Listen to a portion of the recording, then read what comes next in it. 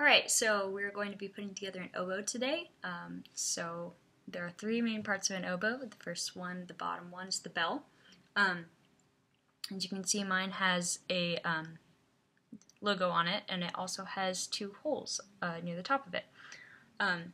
We're going to take that and the lower joint, which is the larger of the two joints on the oboe. We're going to hold it near the bottom on the back so that we don't have to touch the keys of the rods and potentially bend them. So to combine these two, put them together, we're going to look at this middle rod here on the lower joint. We're going to line that up with the middle of the bell so that it's right in between those two holes. And we're just going to slowly push those together. It's going to look something like this. And we're going to add the last part of the oboe, which is the upper joint. We're going to hold that near the top, somewhere where we don't have to hold the keys of the rods and potentially bend them. Then we're going to look at the two bridge points here, and we're going to line them up with the lower joint. And we're going to make sure that we don't bend any keys or rods in the process. So once that is together, it'll be perfectly lined up, and we'll be good to go. So once our oboe is put together, we can now turn to the reed, which is soaking over some hot water right now. So once we have that and it is soaked, we can start making an embouchure for the reed. So to make an embouchure, we're going to make a whistle face with our mouth. So it's going to look like this. And then we want to roll our lips in over our teeth. So it's going to look like this.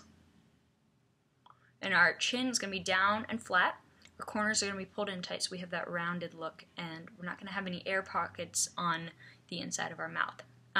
So when we put the reed inside our mouth, it's going to look a little bit like this. So we have a rounded look to our lips. They're rolled in. The teeth are not touching the reed. Our chin is nice, down and flat. And then the first thing we want to do to make a sound on the reed is to crow, which is when we're going to put our mouth all the way to the cork of the reed down here. We're going to blow, and we're going to listen for different pitches on the reed.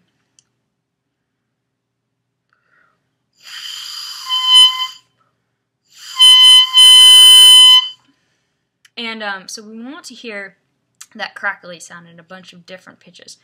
So mine's sounding a little bit high, so I'm going to pinch the corners and try to open it up a little bit more. Hopefully that will help. And bring the pitch down a little bit.